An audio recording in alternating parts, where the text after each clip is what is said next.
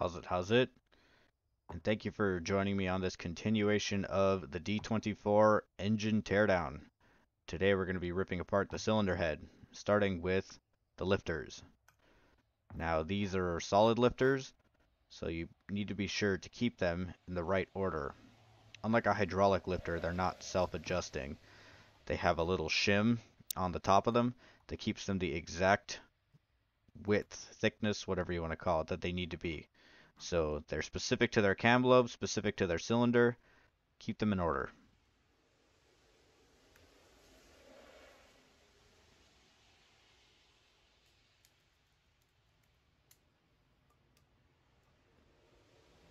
Some of these are a little bit stuck. The engine was sitting for some time.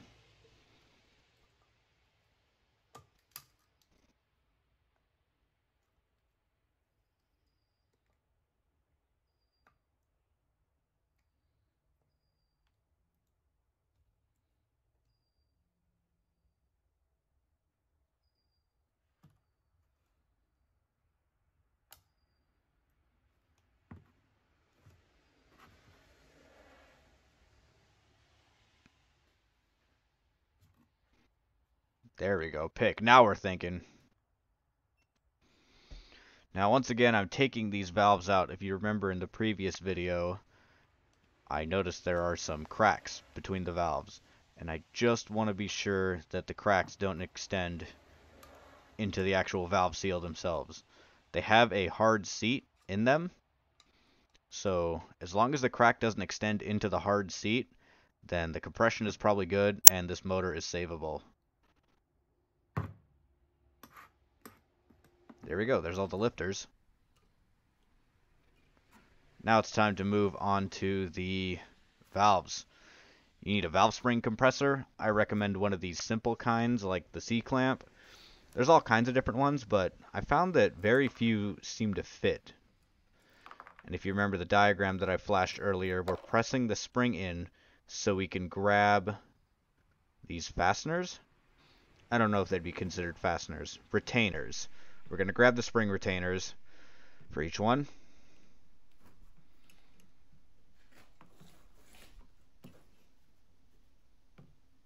You're going to want some pliers or some tweezers for this. It's pretty fine work. And slow. This, in total, took me about 20 minutes.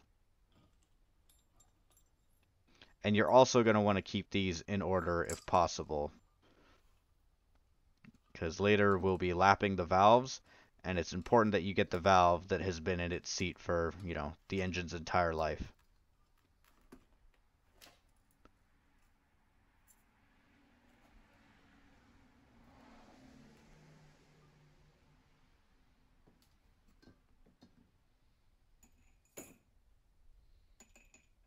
There we go, keeping everything nice and organized.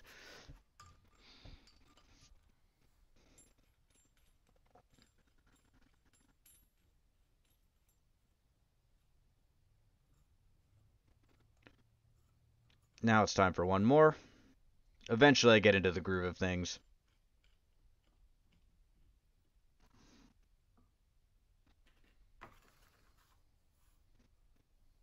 I'm going to push the spring in. Sometimes it makes a little pop. You might see on the GoPro I jump.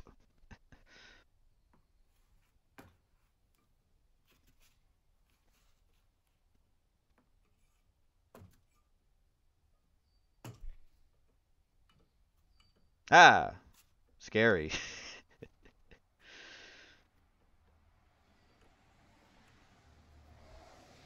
I'm probably over compressing the spring, but the more you push it in, the easier it makes the extraction.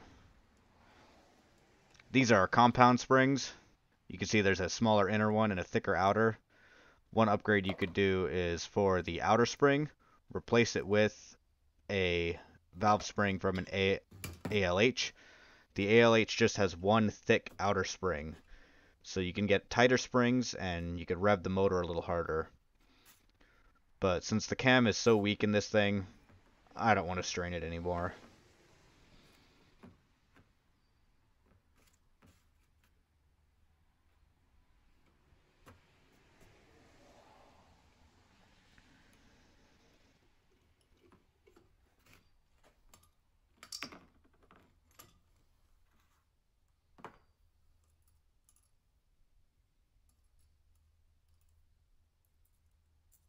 Again, keeping everything organized. The cylinder 1 had water in it, so some of these valves are feeling pretty crispy. There we go, I take a look at that. It's got a lot of buildup.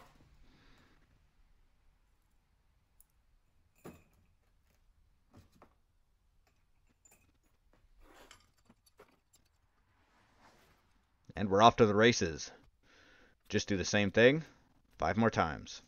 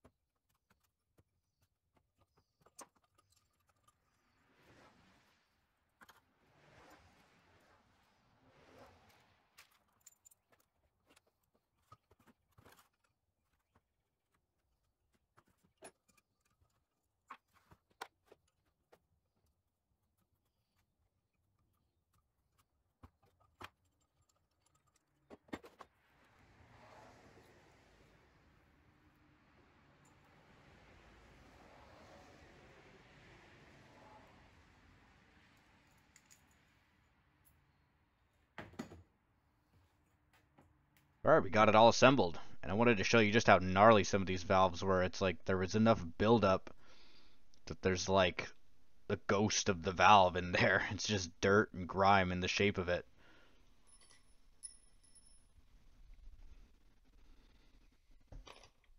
Yeah, this one I need the pick even to chip away at. I've never seen anything like that.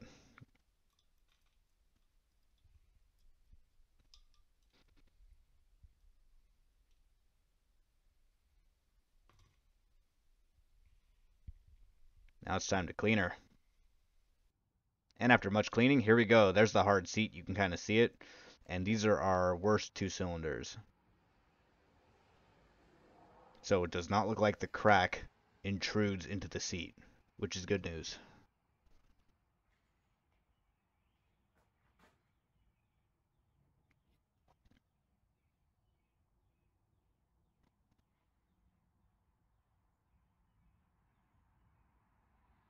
And just looking over all of them, there's cylinder 1. Not as bad. So the last 2 are good, so they're all good.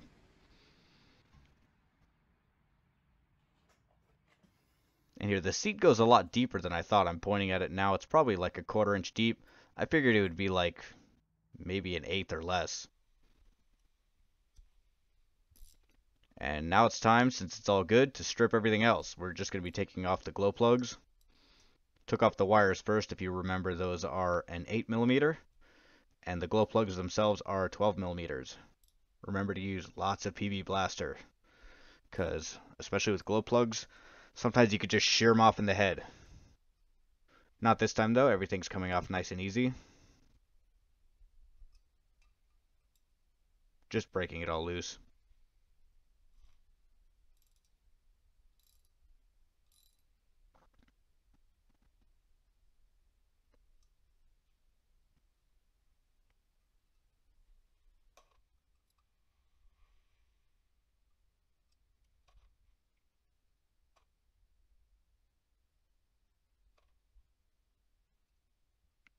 And there's the last of the glow plugs.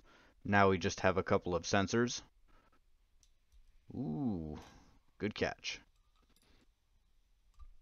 These are 14mm. I believe the one in the front is oil pressure and the one in the back is a temperature sensor, but I might just be totally wrong. And there I went, I took a little peek just to see what it would be.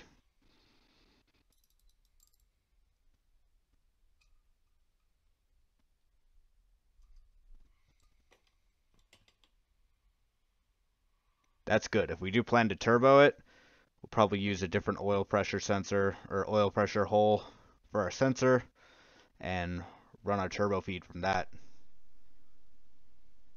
And hey, this head is savable, so up next we're probably going to be taking it down to Diesel Dave's. He's got a kerosene bath and scrubbing it, getting all that junk out.